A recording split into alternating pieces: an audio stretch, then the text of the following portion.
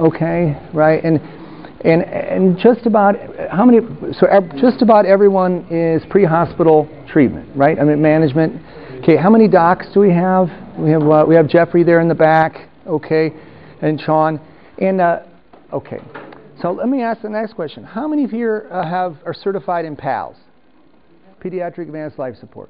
Okay, everyone's BLS, right? And then ACLS, most people. Okay, just so I can target the audience, how many of you have seen a baby or a kid less than 5 Cs have a seizure? Okay, how many of you have not seen a baby less than 5 Cs? Okay, we have, right, okay, fair enough. How many of you know someone who's an epileptic relatively closely, right? Okay, some. All right, today what I want to do for the next hour and a half is look at the pre-hospital management of individuals with seizures and things that look like seizures. Now, status epilepticus, a seizure that lasts 5 minutes, or a seizure that starts, then stops, then starts, is considered status epilepticus. So, and we know that if you have status epilepticus more than about 5 minutes, ooh, is that better? Okay, thanks.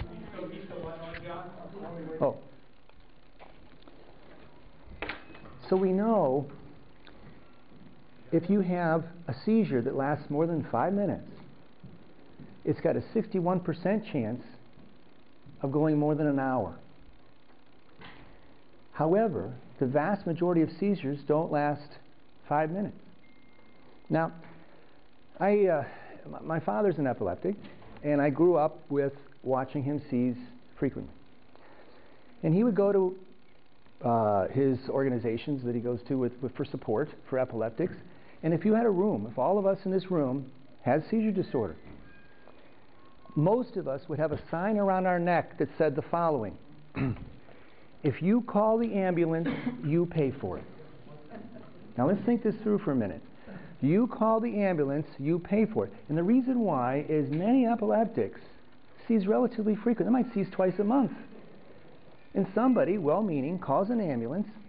Ambulance comes, they wake up in the ambulance, and the first thing they say is, oh, crap, somebody called an ambulance. Are you kidding me? See? And it gets very expensive, if you can imagine, especially if you have to pay for the ambulance in a place where we have to pay for an ambulance. So on one hand, you have a whole population out there that seizes on a regular basis. On the other hand, status epilepticus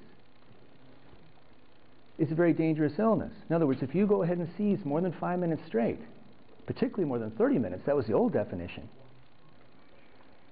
your mortality rate is very high. And I have some, if we get to the slides, I can actually read the exact percentage.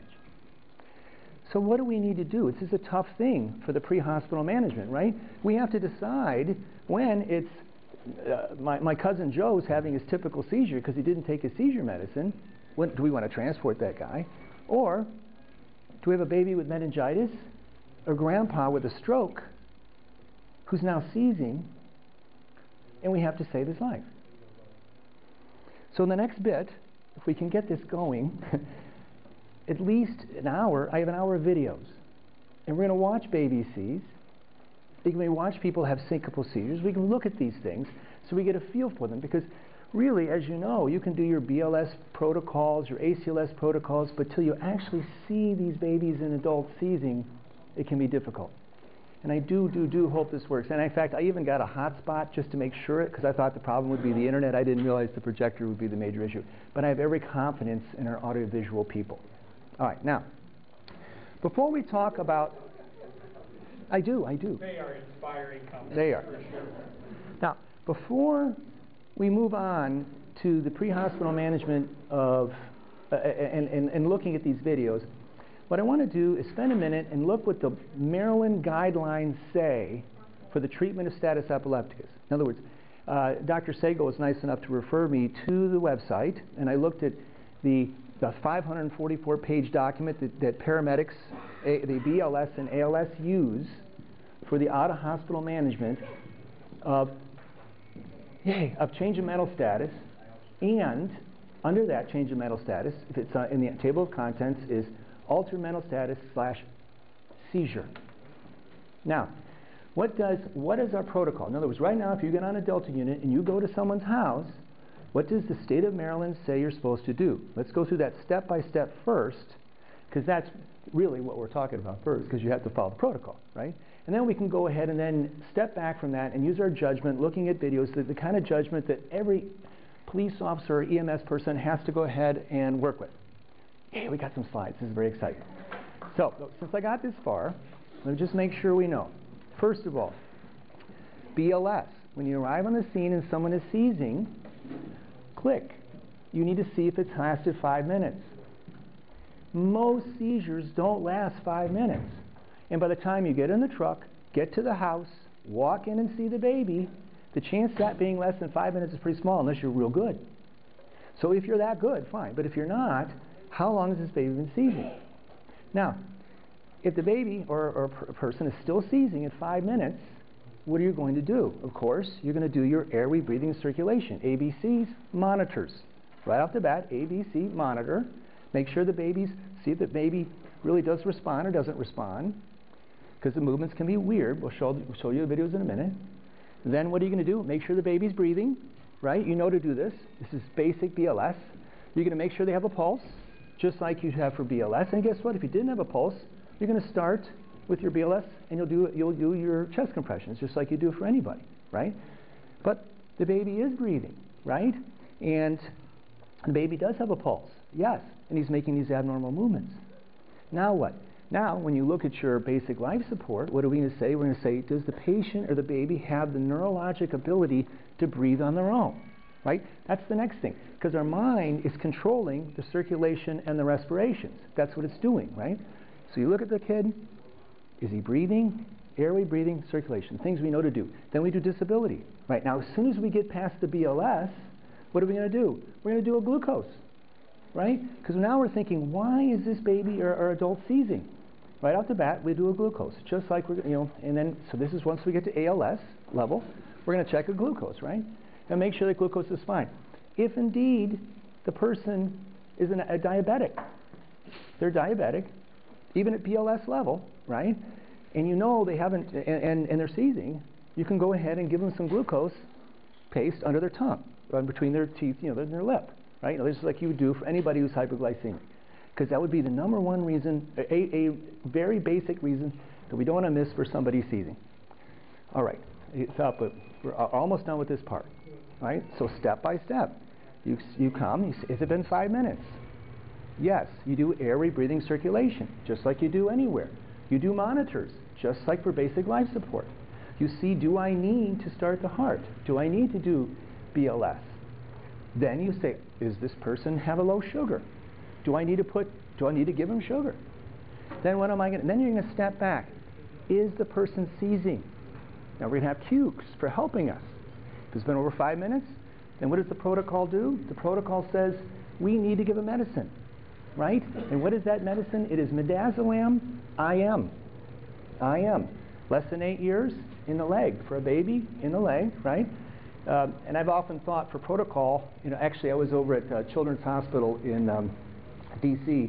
this weekend. I was talking to the life flight medics, and I said, how do you go give your IM midazolam? Because then I was talking here tonight. And they said, oh, we give it in the leg. I said, well, what age do you start giving it in the arm? They go, I always give it in the leg. And I go, well, let me get this straight. You got a 12-year-old girl, you pull their pants down and put it in their leg? Really? It's babies, right? The 12-year-olds are probably going by ground or something.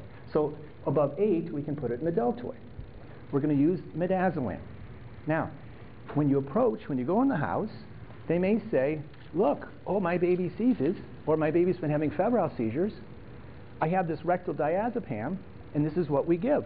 The protocol says, state of Maryland, says that you can, as an EMS provider, assist the placement of that rectal diazepam. So realistically, in your toolkit, at ALS level, what do we do? Airway, breathing, circulation, monitors, check a glucose. Make sure it's okay. What's next? You're going to give them midazolam. It's so easy. If they're too big and inappropriate to pull the pants down, to put the midazolam in the thigh, IM. You're going to put it in the arm. IM. We'll talk about the doses. Now, if this doesn't work, you're now going to call. You're going to call the ER. The ER is going to tell you. And you'll say, look, this patient's still seizing. What do I do next? They're going to say, give more. That's what they're going to do. And you're going to transport, making sure the kid's safe, the adult's safe. And while you're doing that, of course, you'll check your disability and your events. You're going to make sure that there's no evidence of trauma. Make sure, see if you have to stabilize their neck. Do all the right things you do. The family members, you're going to do your sample history, right? You're going to look for allergies and medicines and past medical history, last meal, and events around this. Did the baby fall from a table, right? Or did the stepdad beat the baby up, right? All the things we know to do. So when we package the patient, we're going to start in a second. So when we package the patient, when we go to the emergency department, we can have our vital signs, we have what drugs we've given, and we have a good enough history so that we can then make the ER proud of us, right? So that way we look good. Now, this is what the state of Maryland, according to the guide, says is what we need to do as EMS providers to try to stop status epilepticus and make sure that our citizens are safe and taken care of. Okay? Now this is I could probably go now, right? This is what it says. But the problem is, things aren't that easy, are they? Like I just said, I mean, someone's seizing, how do you know? You know, gosh, when you bring them in, when don't you? So what I'm going to do for the next bit is we're going to go through a series of videos. And I want to show you what seizures look like. And if I can get this to work, I'll be happy. And because I'm not that clever with the videos. Okay, so first thing, my name is John Dunford. I'm a doc, and we're talking about seizure management pre-hospital. Okay, whoops, and I got to figure out how to advance. Oh, can you put the next slide? How do we do it? How do we do it? This way? No, that way. That's a button. All right, you do it for me. Okay, now look it. Now, can you click that link there for me? Just click that. And I want you to watch this video for a minute. Click. Okay, this is our first video. This is a 14-month-old. Okay, now let's see. We get called to see this 14-month-old. Click. Give it a chance.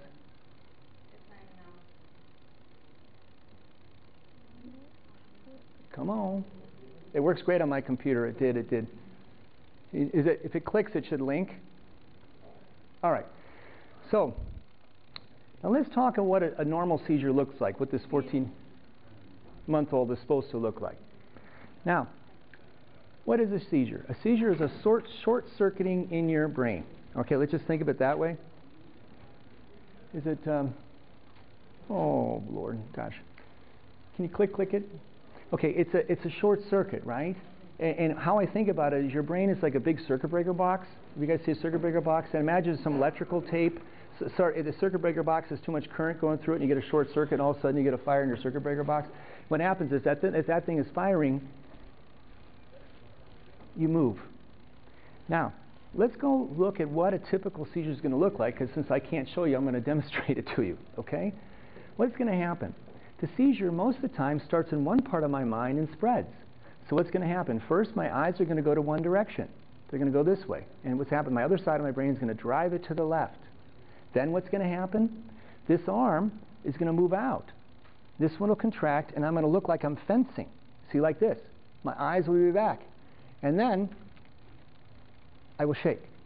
Now notice something. Notice that I'm not going like this. I'm not arching my back. I am fencing. And the movement is not suppressible. I know I probably look ridiculous. But the point is, if you move me, I will keep going. As opposed to a tremor, let's say I withdraw from my I don't get my heroin. Okay, I'm withdrawing. I got a tremor. You can suppress that. You go into the house, you push the arm back or hold it, it'll stop. It'll start again. Stop. That's not a seizure. That's a seizure.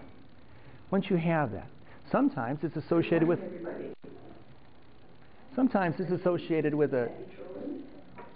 cry. I have no idea. I'm so sorry. Right. It's associated with a cry. So here's. Talk about the resources at an ambulatory center. Oh Lord. It works on my computer. Is that my computer? It just, I wish. Now, what's going to happen? The first part of my dystonic movement, the fencing movement, during that, right about at the end, my whole body is going to contract, and I will make out a cry, like that. In the hospital, if you're on the neurology ward, you'll hear down the end a, and you're like, oh, someone's seizing. You walk around the corner, and someone's seizing it away.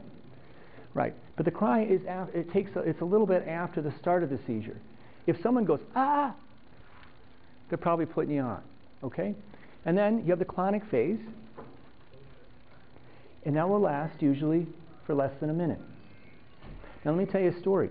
When I'm a neurologist and an anesthesiologist, and when I first started neurology, I was so proud of myself because here I was an intern, and one of the patients on our ward started seizing. It was a seizure patient. I was so good. I got an IV in, and I gave some Valium at the time, and I stopped that seizure, and I felt so proud.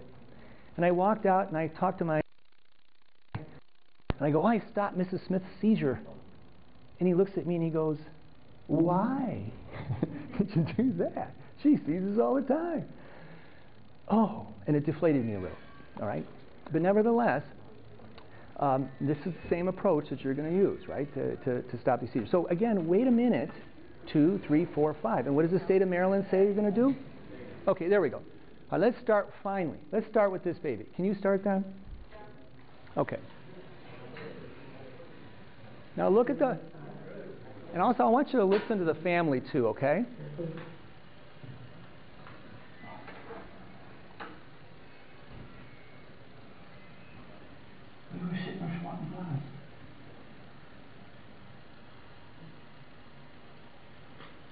Is he hot or fine at the moment? Now again, they're worried about febrile seizure, so they're going to check his temperature. Now look at him. Clonic jerks. Imagine if you're this baby's parents. It's very stressful, right? Look how calm they are. It's very good, isn't it?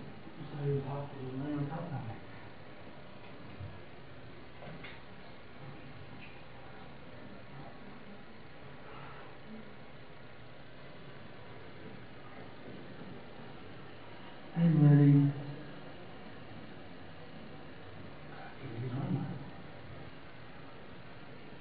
Will it take me about 30 seconds to get to the side?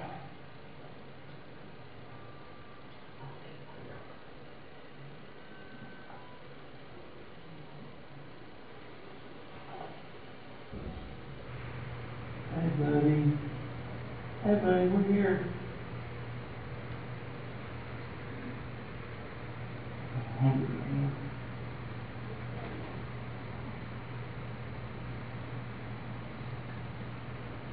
Okay, now he's going to start to stop. Now you notice they haven't called an ambulance, right? They comfort the child. Okay? Now he stops seizing. Okay, that is a febrile seizure. We're going to stop that video. How many of you remember as many as 20%, as many as 1 in 5 parents have had a child or children have had a febrile seizure at some point? How many of you have had your child look like this?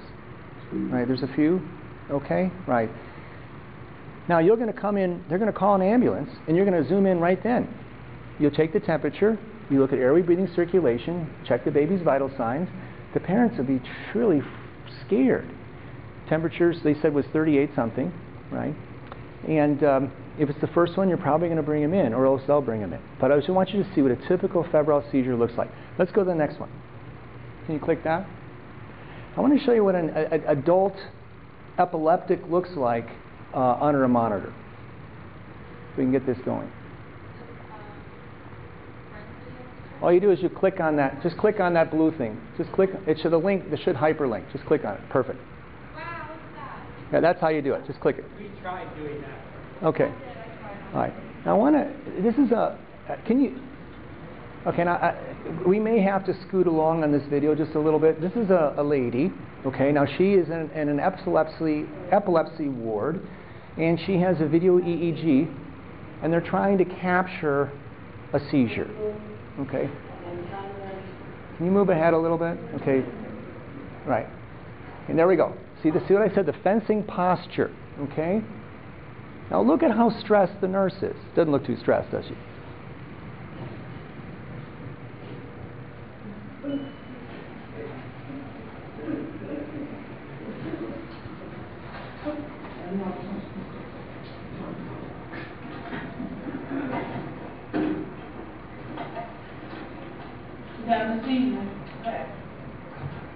I got another seizure, same day.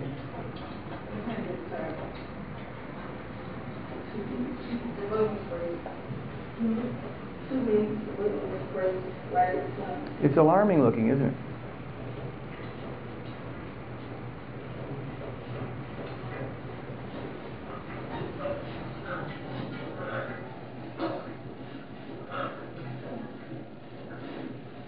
So she takes his glasses off.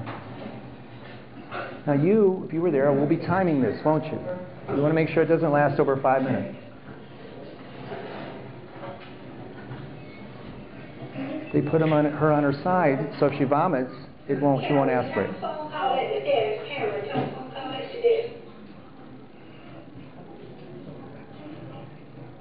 And now it resolves.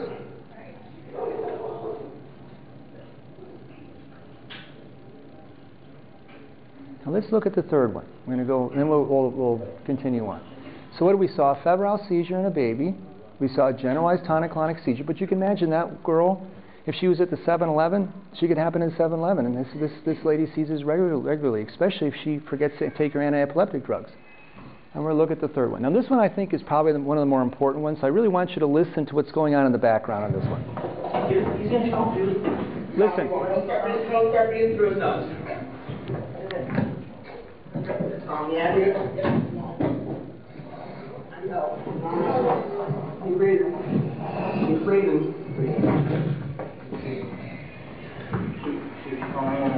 No. Don't do it. Don't do it. Don't do it. I've done this before with him. The only rule is this time he requested me to film it. Because he's never seen his own seizure. I hope he's okay. No, he's breathing, he's good. Sure? Yeah, he's supposed to be through this 1.5 million times before. So make sure he's not choking, make sure he didn't hit himself too hard, make sure he's breathing his shit, and make sure he's not hitting shit.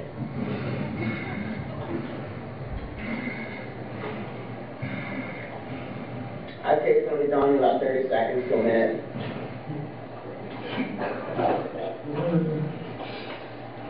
Pat, you here?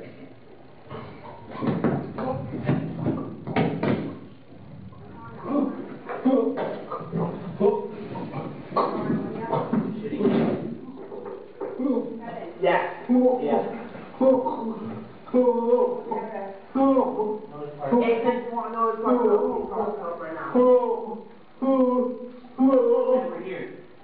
Here, Pat. Yeah. Pat, you hear him?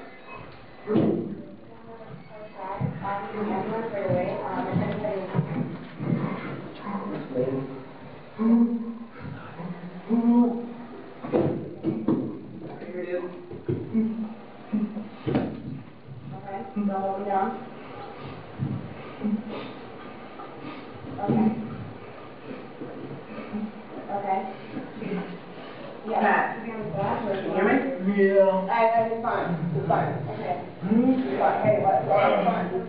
Hold it down.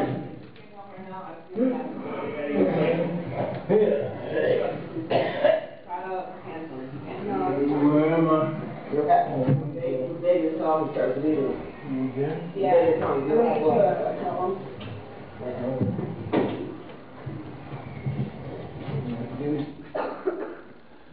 All right. So let's just stop. Now I really want to look at this seizure for a minute. It's very violent, isn't it? If you looked, and remember they called 911, and then if you heard that carefully, oh, can we send it back? Did you notice that? Oh, we're calling 911. Call it then. Oh no, send it back. Well, I can't send it back. So meanwhile 911's going to show up, and right, you get the idea. In other words, but this is very alarming. I mean, it doesn't sound like he's breathing. It sounds like remember they used to say these guys would swallow their tongue? It looked like he could swallow it. They don't swallow their tongue. And in fact, we don't even, and you don't stick anything in their mouth, right? You just make sure they're safe and let them go. And then you time that. Now, let's imagine you actually came and he's still seizing. 5 minutes, you're going to give him some Versed. You're going to give him a Dazolam in his arm. Or you're going to try to stop that. But nevertheless, the vast majority of the time they do stop. But you're going to think airway, breathing, circulation. At no time this kid really wasn't breathing enough to stay alive. Now you have to make that judgment. But also look at the interaction. The friend is like, don't call. If he was all by himself, the friend would be like, oh yeah, I got the video. Yeah, I got the video. Wow, that's great. High five. I finally saw myself seize. Oh, that's violent. But the friends are like, oh, this is terrible. And they can't help but not call 911.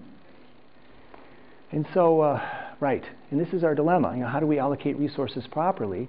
And as an emergency provider, I think we have to be aware of what typical epilepsy looks like and how scary it really is. Because for most of us, it's beyond our human existence. We don't see people seize regularly. All right, let's move to the next slide. Can I go to the next slide? Oh, I forgot what the next one is. Let's see. Oh, do I need to push something?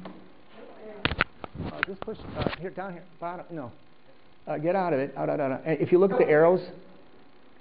Oh, tell you what, we'll play that. Yeah, that slide's good. Play it. That's good. I want to watch. Now okay, this is our next one. One more slide. Okay, let's watch this video.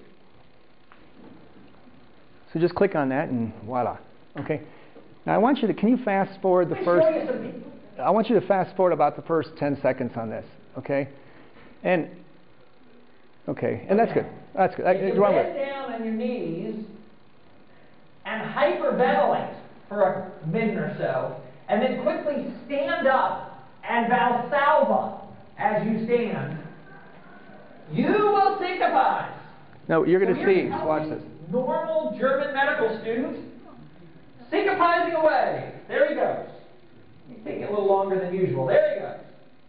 I want you to watch on each of these patients what their movements are like. So he's shaking. That's the mindfulness that reliably accompanies somebody who has transient ischemia to their cerebral cortex, or it may be the basal ganglia, we're not really sure. So she twitches a little bit. Those are fine examples. But you say, I can tell the difference. Well, you tell me if you can tell the difference between this guy. Watch this. Watch these movements. If you're seeing this yourself in the emergency department, I would argue this would be difficult to distinguish from a generalized tonic-clonic seizure, let alone if we're asking these patients' family members who are freaked out. Watch her. She's my this is a normal person. This is you. You can do this too tonight in your hotel room, wherever you want to do. Let's stop that. But please. All right. So that is syncope. Now, if you didn't catch the very beginning, you could do this at home if you really wanted. Don't. But you squat down, you hyperventilate, stand up quick. Woo! You will faint, and you'll fall back, boom, like a lump of coal, and then you'll have some myoclonic jerks. You're going to seize. Now, I work in a hospital, right? And as a neurologist, where am I going to, in any hospital, where do you think they have the most seizures?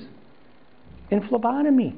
All these people come in and get their blood drawn. They're like, oh, they faint, but they don't lay down. They don't sit down. Oh, blood rushes from their head, and they have some myoclonic jerks. It's still a seizure, right? But it's not it's epileptic, but the etiology, the cause is not enough blood going to the head. Right? They fainted. And look at all those medical students. So again, let's call 911 because someone's in a dentist chair, right? And what happens? They're hyperventilating, and they stand up. You can have some shakes. This is going to stop on its own, though. Why? You just lay them down. I actually had this happen. I'm going to tell a little aside. I was actually on an airplane, and I was in the middle seat. And the two front seats in front of me, the people kind of went back like this, and I could almost touch the lady's ear, and she looked really pale. You look, it's like, oh man, she looks pale. It's like, oh no, she's going to faint. Yep. And she's going back, and I could touch her, right? And then, sure enough, just like this, she's going to feel, she sees it. See? I'm like, okay, lay her down, lay her down, lay her down. Well, meanwhile, that doctor, is there a doctor? And I'm looking, she's right there. And I'm looking at her. Okay, she's still okay. I see that. She's not dying. She stops. Someone will lay her down quick. And it's weird, when I was like a medical student, is there a doctor? I'd always volunteer. Now that I've been doing this for lots of years, I'm like, oh, I hope there's some junior medic or someone wants to. So I'm sitting there like waiting. I know she's fine, but now if I don't raise my hand, they're going to think I'm a poop head. You know what I mean? Because I have volunteer. So sure enough, this young internist zooms over and says, I'm a doctor, I can help. And she starts looking with the flight attendant for like a band, like, I wonder, she tries to do a history, really. It's like, okay, I wonder if she has hypoglycemia and she has allergies. And so meanwhile, this is a true story, right after her, about 5 seconds later, 1, 2, 3, 4, this guy shows up, older, white hair, struts over and says, enough, like that deep voice, enough. And then, very condescending, really, gets her up, he looks at the lady, the patient, and says, you two, to the people sitting in the seats next to the lady that sees, stand up, you got to stand up. Went to the flight attendant, let me help, lay her down. I go, oh, thank goodness, they laid her down, that's the right thing. And so, and then this fellow with the white hair goes to the flight attendant, you need to find someplace else for these, a very bold voice, you need to find someone else for these two, a place for these people, these ladies to sit, because this lady needs to lay down.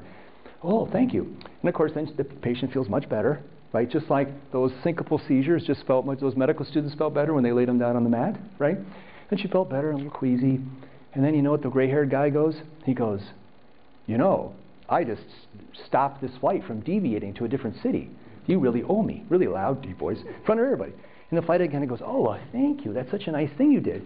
He goes, I want a free ticket. It's like, oh, you want a free ticket? Then he goes, well, are you a doctor? He said, I'm a surgeon. And he said, it's a true story. He said, I'm a surgeon.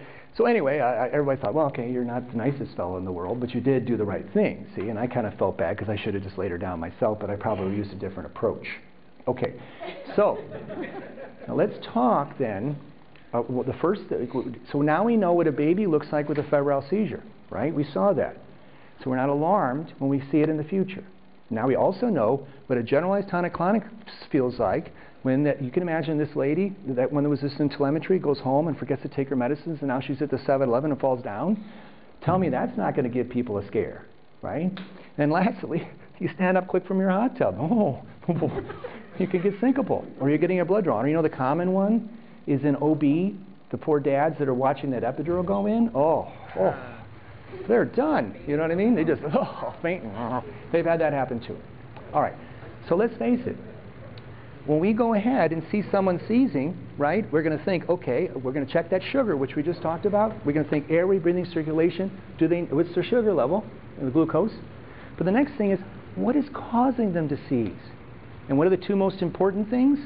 No blood going to their head, or no oxygen in the blood, right? So if they're not breathing, and there's no blood pressure to their head, you can go ahead and seize from that. So right off the bat, number one and number two, am I breathing? Is there adequate blood pressure? Are we in shock? And is there adequate oxygen? Are they breathing? Right off the bat, you can tell that, because you can imagine your neurons won't be happy if don't have either one of those two things, right? Then you're going to think, what else could cause this brain to short circuit besides not enough blood and not enough oxygen?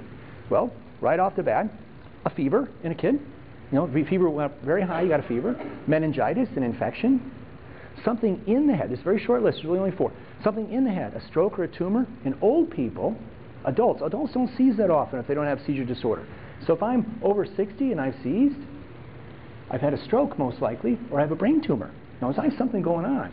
Now, your threshold for bringing that patient in is very low. You've got to bring them in. They need a CAT scan because something's going on. Either there's not enough oxygen going in or not enough blood going in, something wrong with their heart, or they have a brain tumor, or they've had a stroke. You need a CAT scan. So something structural in the head that you can CAT scan to look at. Check and make sure the sugar's not low. And then last thing is drugs. Are they an alcoholic? A true alcoholic that drinks and drinks and drinks all the time. You cut that alcohol away about 9 hours, and they're going to seize on you because alcohol is a depressant. They're like, could be, that's Bill seizing again because he didn't have his alcohol, right? So again, that's the drugs. So the big 3, structurally, besides oxygen and blood going into the head, is drugs. If they're seizures patients, they didn't take their drugs. Or, let's face it, you're an alcoholic and you pull the alcohol away, they can go ahead and seize. Next, they got something in their head that you got to get a CAT scan for, a stroke, right? Or a tumor. Or lastly, you're going to go ahead, so drugs, tumor, and you're checking that glucose, making sure that's okay. Big picture, easy. Airway, breathing, circulation monitors, right? ABC, disability, and the ABCDE again, as you know to do from your EMS. You're going to do your sample history, and you can think, why is this brain seizing? And those are the simple, that's a simple little list, isn't it? All right, let's go to our next slide. We'll go a few more minutes and we'll take a break. Can we go to the next slide? Click the bottom, there's a little arrow, bottom left. All right, so let's talk for the next couple minutes. We're going to talk about 5 more minutes, 5 to 8 minutes, and then we'll take a little break, okay? Because we got another hour after this. Is that right? Okay, and first of all, what have we said? A seizure is a fit. It's a brief episode of abnormal excessive synchronous neuronal activity in the brain. And when you actually look at the brain, this is the EEG, that abnormal, that you can imagine that big movement there is the problem that in the head that's causing the seizure. Next slide. Can you give the next slide? All right. Status epilepticus. What is our definition? We need to know this because this is what the state will say. When we look at our protocols, it's 5 minutes of seizing. It used to be 30. 5 minutes of seizing or 2 seizures that stop and start. And this is why that kid with the green suit shirt, he goes, okay, call 911, because he was looking carefully for a stop and a start and a stop. But really, that was just one seizure, and the guy was just kind of coming around. Okay? Next. All right. Morbidity and mortality are high. If you seize more than 5 minutes, now it's a whole different ball of worms. Right? The morbidity and mortality is very high if you continue to seize.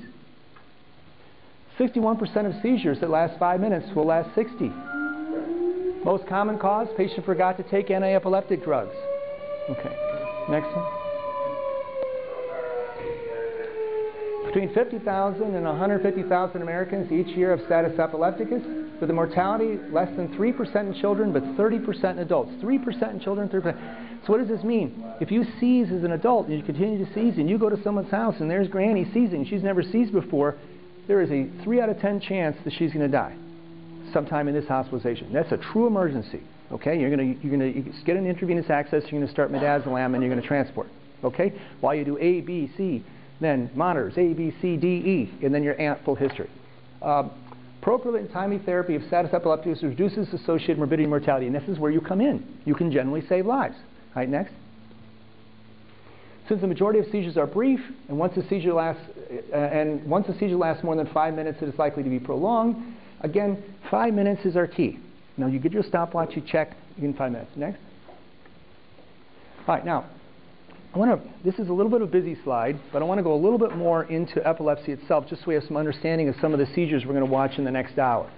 First of all, if I have epilepsy already, what can happen? I have a little short circuit in one segment of my brain. That little short circuit can fire, and what can happen if it's on the thing that makes my eyes move, just my eyes are going to move, and I'm going to go, oh boy, what's happening to me? My eyes are moving. Or the part of my brain that controls my arm will go, oh, my left arm is moving. And in fact, you can get status epilepticus just focal. It's called focal status epilepticus. And just one arm, or epilepsy partialis continuous was really called. But just this arm will go, and it'll be like, oh my goodness, what's happening to my arm? It's going like this. It's pretty rare, but it's kind of weird. But they can talk to you, okay? Now, let's say that little short circuit spreads far enough to the other side, and they lose consciousness. Now they don't talk to you. Now they're out. They may not even fall to the ground, but they have automatisms. We're going to see videos of that in the next hour. And they kind of chew, they kind of look funny, and they kind of look at you a little weird. And they stand up, and they do weird things. That's focal complex. Okay, in other words, or focal with impaired awareness. Now, it might spread all over, and then they have that generalized tonic-clonic seizure, which we saw that lady do in the neurology clinic. Okay? So imagine, though, anatomically, one spot, one's focal. Focal with decreased awareness means it spreads out enough so you're unconscious or just not in there anymore. Hello. And then lastly, you get the generalized tonic-clonic. Now, this is in stark contrast to a seizure that is of generalized onset. And what does this mean? We're going to see a picture, we're going to see a video of this in the next hour of a kid with absence. How many of you know someone who has a kid with absence seizures? Right? What happens to these kids is their whole brain fires at once, sees, and stops. And they're like, what happened? I didn't notice a thing. See. They might get a couple jerks, and they'll keep going. See. They might do this 50 times a day. It runs in families. It's absence. right? Absence is the word. So you can call it absent-minded, but I'm absent-minded and I don't have seizures. But absence, right? That's the term, the medical term, right? Absence. And that's a very different thing. The whole brain starts and stops and starts and stops. And I took care of a young girl today with scoliosis. She got her whole rods and screws placed in her back. As an anesthesiologist, we did that. And I measured her EEG throughout the case, but she actually has history of absence. So we used a drug called Keppra to take care of that. But either way, so do we have then. And when you go and you say, oh, when the mom says, oh, she's got a history of seizures, oh, but she has absence. Okay, that's the one that turns on and off and on and off and on and off, but usually then isn't that big a deal, as opposed to focal, with some decreased awareness if the focal spreads, and the generalized tonic-clonic if it really spreads. Absence comes and goes, and guess what? When they pop out of it, they're not even tired. Like, oh, I'm good. Totally different. When you look at the EEG, the whole EEG fires at once, stops, starts, and they can do this dozens of times a day, and their mom could have the same problem. They wouldn't even know. All right, so that's our little classification of people that already have epilepsy. Let's look at the next slide. All right, now let's reinforce this for a minute from Netter. Now, the most common place that you can have a short circuit in your brain to cause you to seize is an area called the mesial temporal lobe, which is the middle part of the temporal lobe of your brain. And it's got a little short circuit there, and it spreads out, right?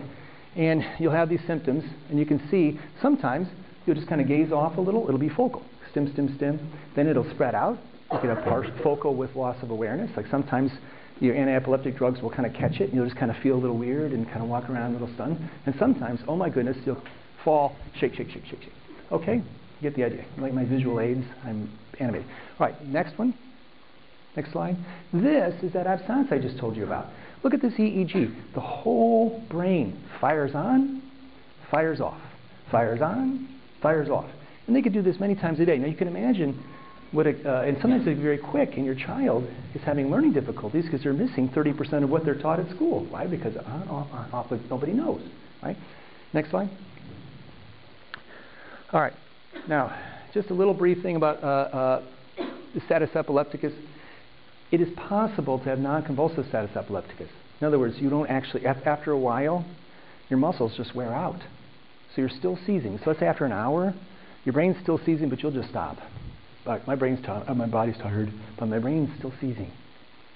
Let's say you take an oral hypoglycemic and you're away from home on vacation. Let's say you have diabetes, and you take your glipizide, and you take a little more glipizide, and you don't eat, and now your sugar goes really low, and you go unconscious. You're in your hotel room and you seize, and you continue to seize, and no one knows. Someone walks in about 40 minutes, they're not going to actually see you moving anymore, but their brain is still seizing, right? Because they're non-convulsive status. It's still seizing, but the body's like, hey, I'm done. Coffee break. Because I don't have any more. I can't seize anymore. All right, next. All right. So again, what did we say? When you go to see a baby or an adult or anybody that calls you to take care of them, you can think, are they seizing or not? Okay, they are. Has it lasted over 5 minutes? Yes or no? Do they have a history of epilepsy? Yes or no? Is it a febrile seizure? So common in kids, yes or no? But then can you think, what is going on that I need to know to save the kid's life? I need to know, are they oxygenating? In other words, are they breathing? Can I get oxygen to the brain? So that's hypoxia. Syncope means I don't have enough blood going to the head, just like that lady in the plane. She went, or that poor dad watching his wife get an epidural. You know what I mean? Syncope. Next, are their sugars low? Okay? So we're going to think, is there something wrong so the brain's not getting enough sugar to keep itself happy? Right? And then what do we think? What's going on in the head? Is the head damaged, like from a head injury? Is there a stroke in there? Is there a tumor in there? Your x-ray vision looks in the skull and says something's going around in there structurally. Next, you're going to think, do we have an infection? Right? Do we have meningitis? That's life-threatening. They need antibiotics right now. On your PALS algorithm or your ACLS, this is sepsis. You're going to be giving antibiotics sooner rather than later, especially if you have a long transport. You might give it before you even transport. Drugs, absolutely. Cocaine, absolutely. Amphetamines can cause you to seize. Also related to drugs, remember ecstasy can drop your serum sodium. So you get hyponatremic. So you can get a hyponatremic seizure. In other words, there's some electrolyte abnormality that's making it so your brain's unhappy, so it's seizing. So we have electrolytes, drugs, fever, head injury, syncope, hypoxia, and hypoglycemia. Next slide. All right.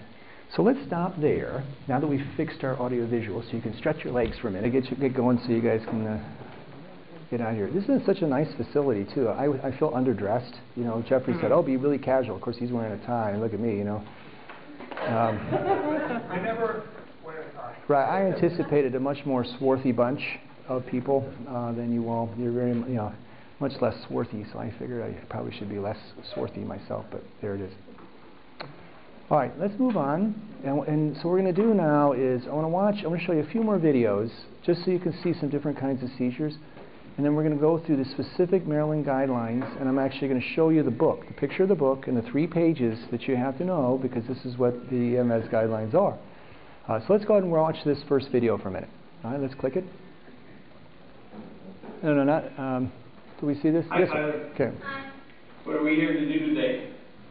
Lower the piece of paper to do with the seizure. Yeah, okay. Well, go ahead and start whenever you're ready.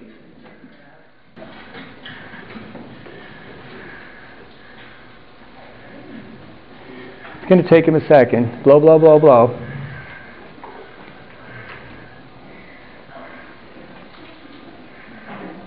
We might have to move along in the bottom a little bit.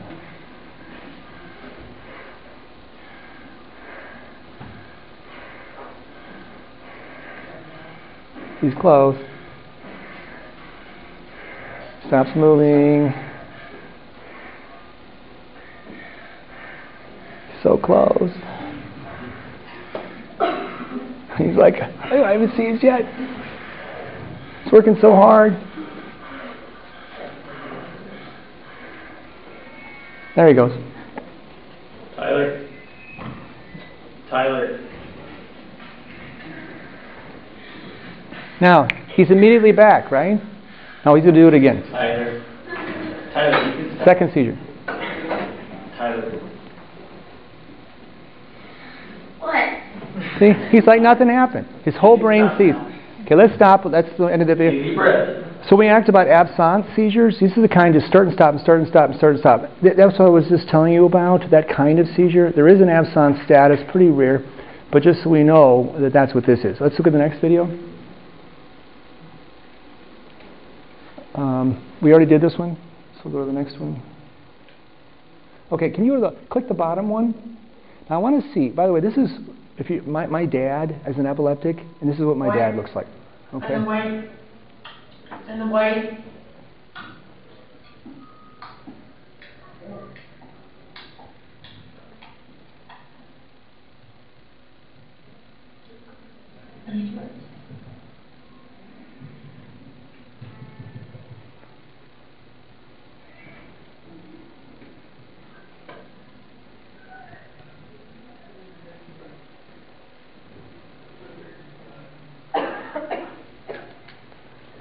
Now if you look at her, remember, this is focal with change in mentation I was telling you about, right? She hasn't fallen to the ground. She has an automatism of oral facial buccal movement. It's just like she's chewing. Comes around. If you didn't know, you think she... There you go. Okay, let's stop there. So that is partial complex. So partial, remember, starts in one space, and that your hand chooses. And then it used to be called partial complex. Now it's called focal with change in mental status, right? So what's happening is one part of her brain, that mesial temporal lobe most likely is seizing, and spreads around, and she loses consciousness. She has oral facial buccal movements, very common. Their eyes move off to the side. But these automatisms can be very complex. And there was a fellow in my dad's epilepsy group. His automatism, no kidding, is to pull his pants down in public and pee. Okay, and you can imagine, he's like me and you, he's a very high-functioning guy, and all of a sudden he's sitting there peeing right in front of you. You know, and then of course he'd be ashamed of that, and he would never come back. You know what I mean? So it can be, sometimes these automatisms can be very complex. Okay, next, yeah. Question. On the video you just showed, I think the third bullet said that she'd had these, and she had like gastric bypass surgery. How many of these occasions are genetic or that sort of thing versus induced by something? Well, that's a very good point. It's a whole different talk. For the most part, we can anticipate that this lady most likely has a structural problem somewhere. The question is where, you know, and why. Now, she had bypass surgery, okay. In other words, as part of the bypass surgery, could she have had a stroke? Right? And she stroked, and now because of that stroke, there's a segment of her brain that doesn't have good insulation and likes to the short circuit. You know what I mean? So there's different etiologies, and it's way beyond our EMS protocol. But again, if you look at her, what are we going to think? Let's say we get called to see her. You're going to think, okay, airway, breathing, circulation, okay, monitors, put her on the monitors, see what her pulse ox is, all the rest. Then you think ABC, check a sugar if you needed to, knows is she okay.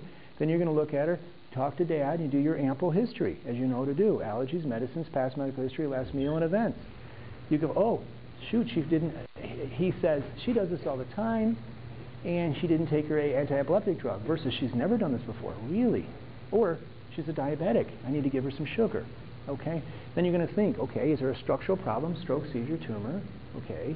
Does she have meningitis and infection? We just talked about that. Does she have a very high temperature, fever, meningitis? And is there a drug issue? In other words, is she an alcoholic and didn't take her drug, her alcohol, right? Say that's the list. Fine. Or next to. No, you can bypass that. Go to the next slide. Okay. I want to point out one more febrile seizure, and I think then we'll go to our diagnosis. What are you doing? Listen to the mom.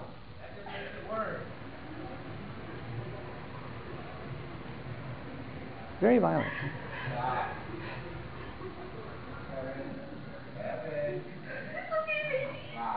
We need to go to the hospital. Fine. Dad.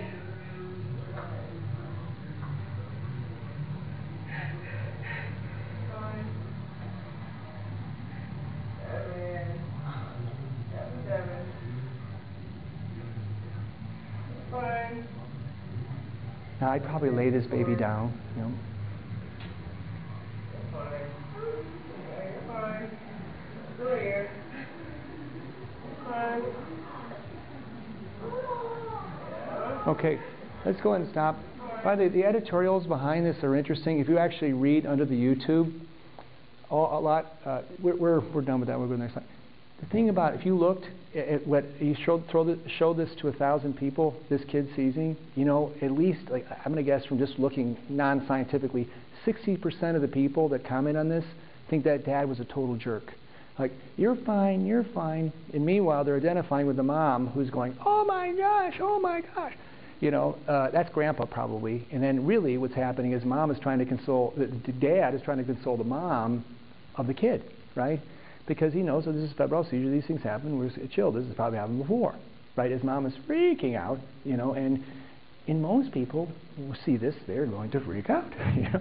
They're going to call 911, you know. And so it's interesting how the general population sees that video, totally empathize with mom.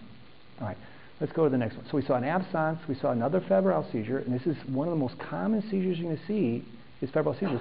That baby is going to come to the emergency department, and they're going to go, okay, here's some Tylenol. You know? What's that? Watch him, and they're going to send him home. All right, so let's, now, I do want to spend a minute on faking. Okay, faking is too strong a word. Okay, I'm not going to say it like that. But I will say this, if I was in prison, and I wanted to get out of prison and go to the infirmary, I could tell all I'm going to fake a seizure, because I'll be really good at it. You know what I mean? I'll be good at it. Because it can be very alarming, and I can at least get out. You know, they won't know. So we want to spend a minute, and we have one or two slides on movements that aren't seizures, that look like it. And I want to reinforce the fact they're very real to the persons that are actually having these movements. But they're not organic. It's psychological. Okay? Now, the topic is somatic symptom disorders. This is how a doc would go ahead and describe all of these. And these are all the kind of things that are kind of, they're psychological, but they're very real to you if you have them. For example, pain symptoms, diffuse pain. There's reproductive organ symptoms, gastrointestinal symptoms. Then there's pseudoneurological symptoms for amnesia, loss of voice, but seizures. We're going to talk about that. Difficulty walking, cardiopulmonary symptoms, palpitations, other things. But we're going to zoom in on these pseudoneurological spells. Okay, in other words, these are non-epileptic, but they sure look it. Let's go to the next thing. All right, there's a couple things that there are ways of describing whether something's kind of real and not, but let me just reinforce just a couple things. if both arms are moving and you're talking, you're not seizing. There's rare exceptions. So you go see someone, what's happening to me? You're like, what's happening to me? And then you can go, well, we'll just wait for the police to get here and they can take care of you, right? Okay, so again, there are certain things you can do to kind of tell the difference. Okay, next. Next slide. All right, now I want to show you this video to see what a non-real seizure looks like. Okay, this is a training video. Go ahead and click it. Okay, I'm going to have you move along with it for a second, just to kind of cruise along. Keep going, keep going, keep going, keep going. Right about there. Let's see what happens. Okay, this is a training video. I'll show you on what to do for a spell in this British school. Okay, there's these children in the background, and this is the teacher. Okay. Can you scoot it along just a little bit? So now they're practicing. Look at this girl at the back left. Okay, look what happened. Okay, look at this. Boom, down she goes. Now look at that. That's a fake seizure. Okay? First of all, it's not fake. It might be real to her, but it's... Now look at her. She's looking up, straight up. Her hands are going boom, boom, boom, boom, boom, boom, very high frequency. Of course, it's a training video. Look at her. You know, it's a training video, but... So now, of course, what does the teacher do? The teacher gets a stopwatch. Okay, this is what an EMS in Britain are trained to look for when they look at a spell. So she's timing it. Less than 5 minutes. 1 1,000, 2 1,000, 3 1,000, 4 1,000. Now it stops. How convenient. Ooh, 15 seconds. She makes sure that she's breathing, right? Airway, breathing, circulation. If she's any doubt, she checks glucose. And she puts the kid in the safe position, so in case she is nauseated, she won't, and then she tries to get her attention. All right, so that's not a real one. You can see the difference with non-real ones? Okay, keep going. Next slide, please. Okay, now, so let's go ahead then and look at what the EMS says that you're supposed to know about this topic to be good paramedics. Next. Okay, go back. Now, if you look at that, your manual, you look in the table of contents, you'll see there's an altered mental status, and in page 46, there's altered mental status, unresponsive person. See that? This is what's in your manual. Next. Now, this is a busy slide. We're going to skip it. This is the national standard, the guideline by which all doctors have to use to treat status epilepticus. Okay, this is the evidence-based guideline treatment of convulsive status epilepticus in children and adults, Report Society, Committee of the American Epilepsy Society. Okay, this is what the national standard is, and we're going to look at the Maryland standard and see how they pulled out from the national standard what we need to do. About 3 slides on this. Next. There's this very busy algorithm, okay, but let's digest it for a minute. Next slide. First, what do they say you do? This is the national standard for the whole country. 1, stabilize patient, area, breathing, circulation, disability. Disability means checking sugar, right? And neurologic exam. Okay, are you all right? Are they conscious? Next, time the seizure. Click. No, sorry, back. We need that. Next, you're going to time the seizure, monitoring vital signs. Assess oxygenation, give oxygen, nasal cannula, consider intubation, respiratory assistance needed. In other words, but just make sure that their airway's okay. That's good BLS, right? Initiate EKG if you have it. So you're going to monitor the patient. Check a glucose. Do you need to give glucose? And if they're an alcoholic, you're going to give some thiamine, which we all know to do, and then try to get IV access. Next. So what's next? You're going to give a benzodiazepine, all right, to stop the seizure. You're going to give midazolam, lorazepam, or diazepam. Now, you're going to look. You have in your truck, ALS trucks, and according to the list that I saw for everybody on their truck, for ALS, has midazolam and diazepam, those 2 drugs. All right. Now let's say those don't work. If I'm in the hospital and it doesn't work, what are we going to do? We're going to go ahead and give some next set of drugs. Next slide. The things you're not going to do. Okay, we're going to use fosphenytoin, valproate, Keppra. That's our whole next step that doctors in the emergency department are going to give to stop the seizure. And if that doesn't work, next, we're going to do general anesthetic. And Dr. Sagal and I, they're anesthesiologists. If I come and someone's seizing, and Dr. Barenhouse too there, I have to give him credit. Yeah, he's one too. Right. Yeah, right. what I'm going to do is I'm going to sit in the patient seizing. I have this powerful drug called propofol that Michael Jackson likes. You know, I can bolus that in, stop the seizure, bag mask ventilate, and watch them come up. And a lot of times I can just stop the seizure myself in about 3 or 4 minutes with that drug. And so they don't have to get intubated, and I've just saved someone $50,000 because they don't have to go to the ICU. Okay, but so I have general anesthetic.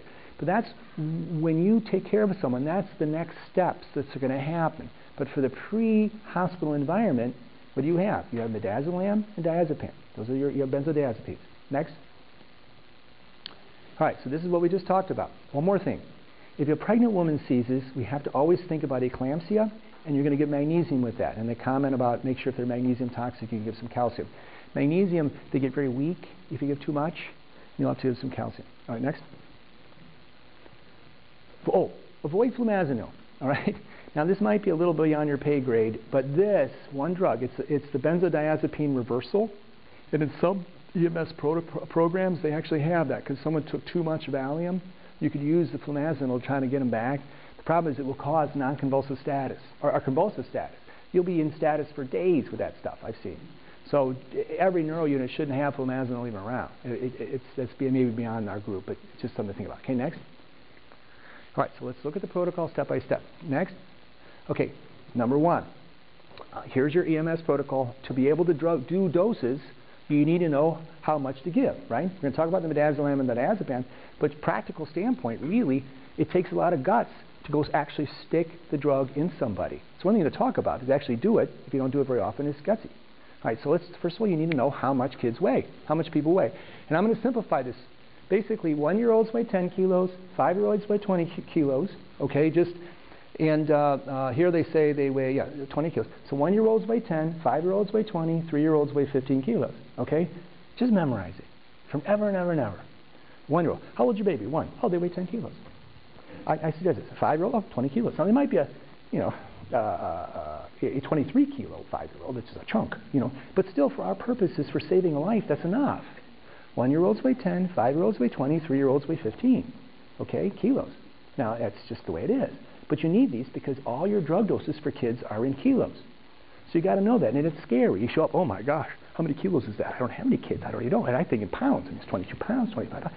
1-year-olds weigh 10 kilos, 5-year-olds weigh 20 kilos, 3-year-olds weigh 15 kilos. Okay, simple. Next. All right, now this is your table of, this is what's in your kit. According to that, I haven't been on your Delta units, but in the ALS unit, this is what you have. And if you look, you have diazepam, magnesium, and midas. Next. This is what the midazolam looks like. This is the bottle. There's a 5 milligram per 5 ml, okay, and then there's a 2 milligram per 2 ml. Okay, this is what your midazolam looks like. Now remember, most of the time you're going to be giving 5 milligrams. Okay, most of the time, 5 milligrams. So for most, except for a little kid. So 5 milligrams, that's 5 milligrams, so you're going to be giving 5 mLs of this stuff. Right? I have to see what you guys have in the truck, but it's pretty good volume. Yeah. Right? We'll talk about how to give it in a second. Yes?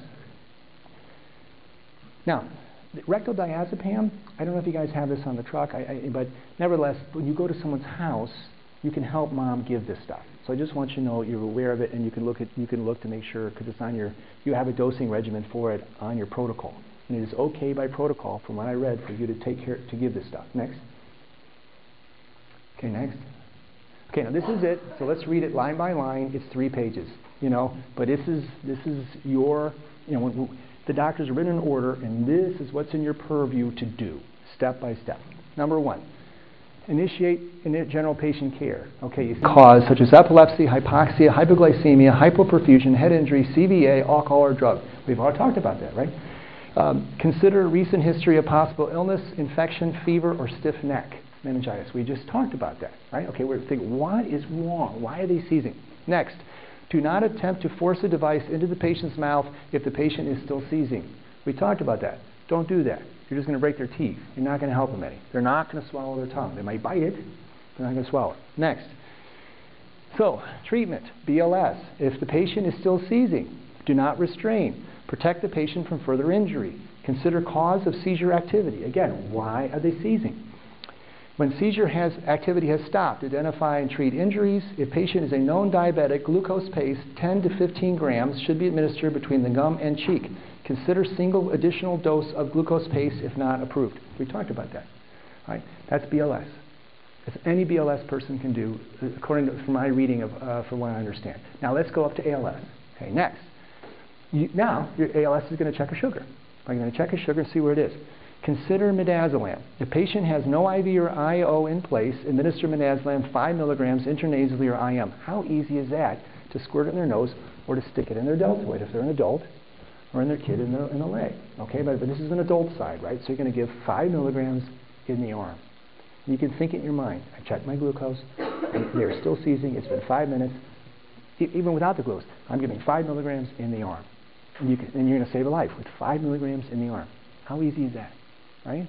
How great, you don't have to put an IV in even anymore. It's fantastic, right?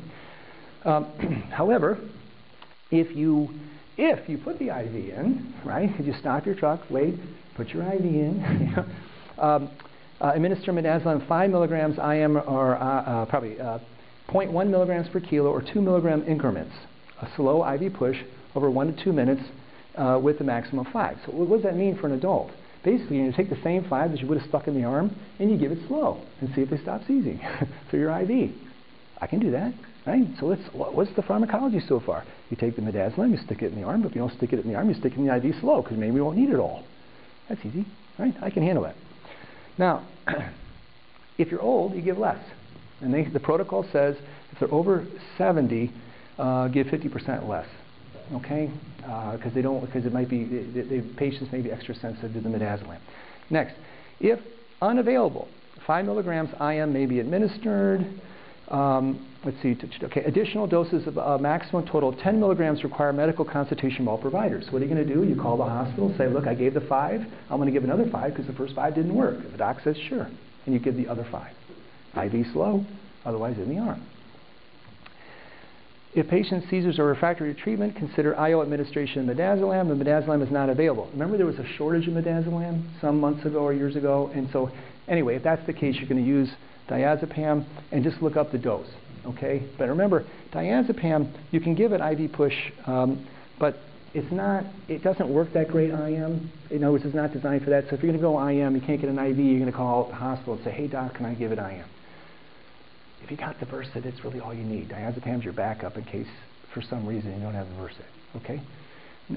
Next, let's go to the next page. So that's page 1 of your protocol. Next.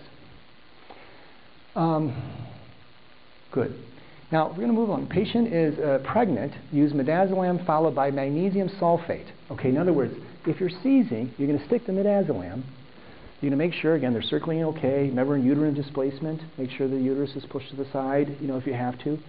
But then, if they're still seizing, you're going to worry about eclampsia. And it's a time you're going to give magnesium too, in addition to the midazolam. We mentioned it. We're just going to bring it up. And you're going to go ahead and, if following administration of magnesium, patient exhibits signs of toxicity, consider calcium. We talked about that. If they're a little weak, you're going to give calcium. All right. Any questions? Midazolam in the arm. If they're a pregnant lady, midazolam and magnesium. IV. Okay, if you don't have the midazolam, you can use Valium, but then look up the dose. IV. And if you want to give it IM, talk to the medics. They may, in emergencies, they might have you do an IM. All right? But the jury's out on that. How easy. Now let's talk about kids. Same principle. The problem is you've got to adjust the dose. 1-year-olds weigh 10, 5-year-olds weigh 20, 3-year-olds weigh 15. I can do this. So, what do? Your BLS, just like we saw before. If there's a known diabetic, you give the kid some glucose. And now we get to the ALS. Paramedic may assist patients with administration of their prescribed benzodiazepine. Notice that. You are totally okay, according to protocol, helping a mom give their usual prescribed Valium, which we just talked about. That benzodiazepine in their butt. Next. And this is the last page. Remember, there's 3 that we really need to go through word by word because this is your protocol. Right? You need to know this. Altered mental status, seizures continue. Consider midazolam for seizures lasting greater than 10 minutes. Okay? Protocol here is 10 minutes. If patient has no IV or IO, 0.2 mg per kg IN or IM. I think you're just going to go IM, maximum dose 5. Now, the question is where to give it. Remember, you're going to give it in the leg for kids less than about 8, particularly babies, right? IM dose is in the muscle of the leg. And personages that you feel uncomfortable taking their pants off because they're that old, it goes in the arm. That's how I think about it. I think the cutoff age is 8. But, all right. But if an IV is already in place, administer 0.1 milligrams in 2 milligram increments up to a maximum dose of 5 milligrams. Okay? It's exactly what we said before. For the adults, you're just using less because they're kids. Okay? If a patient is pregnant, give them MAG. Establish IO. Administer fluid boluses when appropriate. Okay, and if a child is actively seizing, administer midazolam, IN or IM, and reserve 10 for life-threatening illness. And reserve? IO, probably. Thank you. All right, you get it. This is what we said. And then, and why don't we use IO? First of all, it's pretty violent, and because the IM works just as good. And also, those little IO things are $500 each. I read 500. I learned that yesterday at Washington Hospital or at Children's. Or $500 one IM needle. Then you guys got it cheaper, but that's how much they pay at Children's for. Okay, additional doses of, up to a maximum of 5 milligrams require medical consultation. In other words, if 5 isn't working, you want to go higher. You just ask the doc in the ER, hey, the kid still sees. I want to give more while I transport, and they let you give more. IN. IM, if you got the IV, you go IV. Simple. All right, and then they comment on midazolam is not available, consider diazepam. Just like for adults, for seizures lasting greater than 10 minutes, paramedic may perform without consult for patients with active seizures. Up to 0.2 milligrams per kilo rectal, maximum dose 10 milligrams. 0.1 milligrams per kilo in 2.5 milligram increments, slow IV push for IM. IM requires, again, medical consultation. So if you don't have the Versed, you can oversimplify. You're always going to use the Versed. But if you happen to have to use the Valium because you don't have the Versed, and you want it, you don't can't get an IV, you call the doc and they say, okay, let's try it IM. All right, and or you can put the IO in. Use your judgment. If suspected nerve agent exposure, providers may administer midazolam as above or diazepam without medical consultation. In other words, if you think there's a nerve agent, that'd be pretty rare. You can do that. This is the word for word what the protocol says. And this is your guidelines for the out-of-hospital management of someone with status epilepticus. And these are the treatments you have. You're checking a glucose. You may have to give glucose, right? You're going to give thiamine with the glucose. And you can put IM, midazolam. If you get an IV, use IV midazolam. And by the way, it's a little more complicated if you have to add if you have to get the diazepam or Valium out. And you can call for help or look carefully if you have to give that. How easy is that? Next. And here's a summary of that. Okay? Midazolam, diazepam, and magnesium. Really, it's magnesium and midazolam. Next. All right. And just a reminder, deltoid outside the baby's leg, kind of right out here. You hold the baby, put it in the leg. How many of you guys have given IM and a baby?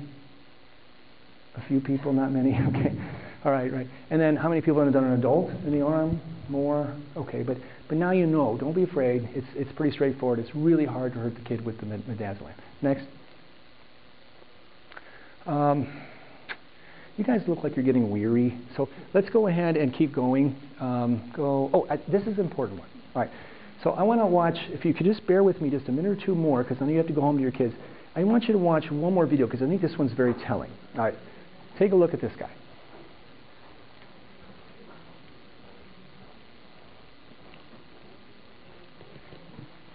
If you have kids. If not, you're going to your parents.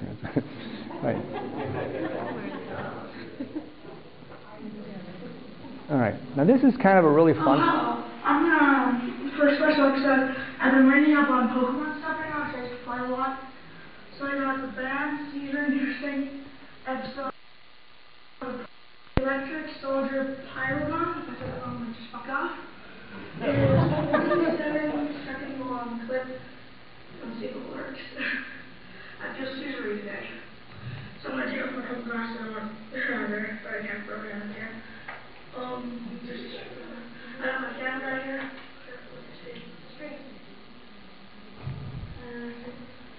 Let's see if I can clean all back in here.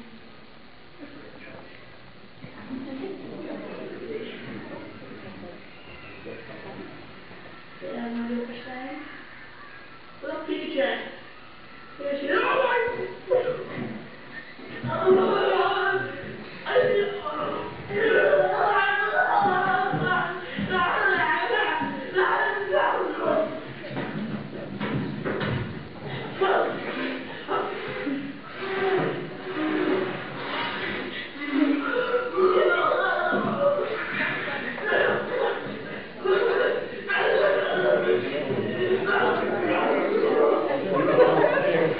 All right, that's enough, right? Okay, you get the idea. How many people think that's a seizure? Right. There you go. It's not, right? Again, that's a pseudo seizure, right? And he's putting this on. It's not a real seizure, right? So, but look at all the things that suggest, but it may be real to him. It's not, he could probably pass a lie detector, but it's not real, right? So there's a lot of spells that aren't real, you know. But that could be pretty alarming if you didn't know better. Can you go to the next? Can we move on just a little bit? Let's see what's next. Next slide, toddler. Okay, keep going. Okay, I want to show you one more seizure. Okay, one more spell. And this, take a look, and I want you to tell me if this is real or not. Okay, I'm telling you, I'm just going to tell you right off, this is not a real seizure. Okay, but let's just take a look at it for a minute, because that last one was clearly not real. But let's take a look at this one.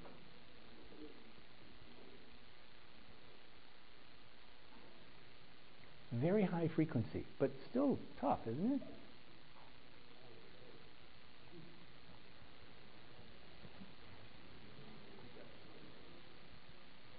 He's good, isn't he?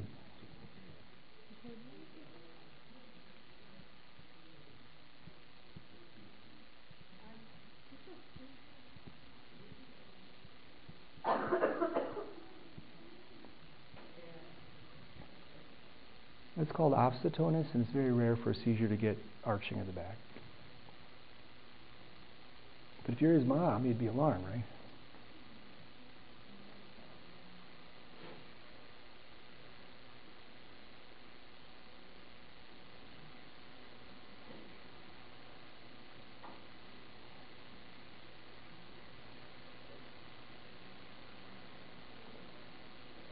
Non-epileptic seizure. Okay, let's move on from that. But that's little. The first one was very obvious, right? This one's a little tougher, isn't it? Sometimes it's not so easy, you know. And so you're really going to look every breathing circulation. I check this kid's glucose to make sure I'm not missing anything. Has he had anything before? You may even have to transport this kid just to make absolutely sure. But you're because you can't unless you video, you're not going to see it, you know. But if you do, you see that, you're like, ooh. All right, next. Keep going. Keep going. Keep going. Okay, that's our drugs. Keep going. Okay. By the way, that's Dr. Sagal and I. This is we get the only time I ever get to drive anything is this QRV9. It's our QRV. I work as a medic at Burning Man, which is this big party in the Black Rock Desert. The Saturday, probably the Labor Day weekend, the weekend before. And it's the only time I really get to work as a paramedic. You know, even though it's just a BLS unit, but it's still really fun. We drive this thing around. And that's Dr. Sagal there on the right with his gas mask, and it's so dusty. We wear these masks all the time. It's amazing. It's like something out of Rambo. See.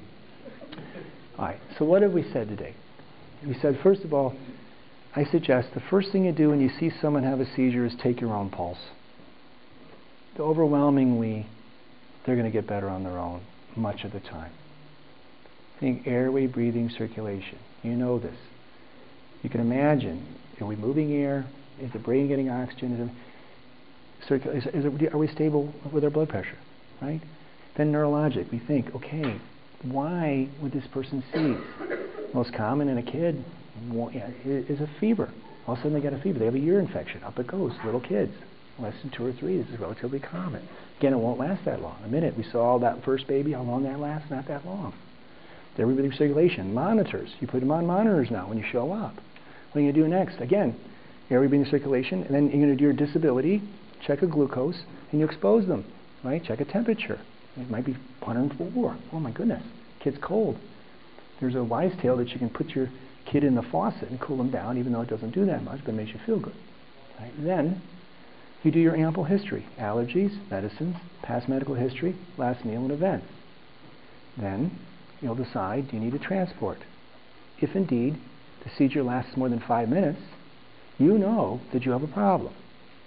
Well, meanwhile, then you're going to treat it. And you get your trusty midazolam, which you mind's eye, you can even do tonight when you go home. Imagine, how am I going to give midazolam to somebody, a baby and an adult? How am I going to draw it up? And how am I going to give it? So simple. And if they're pregnant, I'm going to put an IV and give some magnesium. I can do that. Then, while I'm transporting, okay, I can think, what else? Is the brain perfusing? Is enough flow? Does it have enough oxygen? Is there a structural problem in there that's causing a short circuit? tumor, stroke, old people in particular, stroke, right? Remember the syncope. Remember I told you about that. Someone has a heart attack and they're sitting up, they're not perfusing their head, they might have some seizure, right? And then what are we going to do? Next thing, of course, is we're going to look at drugs. Do we need to give thiamine and some glucose, you know, but alcohol withdrawal? Again, the midazolam will help with that too, right? And then electrolyte abnormalities. They have had an ecstasy. The 18-year-old or 20-year-olds been on ecstasy. Now they have hyponatremia, and they're seizing because their electrolytes aren't right. For our purposes, though, by then you're going to be in the emergency department. They can check that. In the interim, you stop the seizure with the midazolam. If it doesn't work, you call the hospital. Guess what? He's still breathing, vital signs are okay, but he's still seizing. Can I give more? Sure, give more. And guess what? If you give too much, what happens? They stop breathing and then you bag them. How hard is that? You can do that. That's BLS. Then you bring them in bagging them. I gave too much medicine, but I stopped their seizure, I saved their life. Congratulations. Right? Yes. And then the hospital is going to take care of everything else. Good job. You packaged them nicely. How simple is that? Thank you for the invitation to come up from DC to share with you some things that I think about when we think of the prior to hospital management of seizures.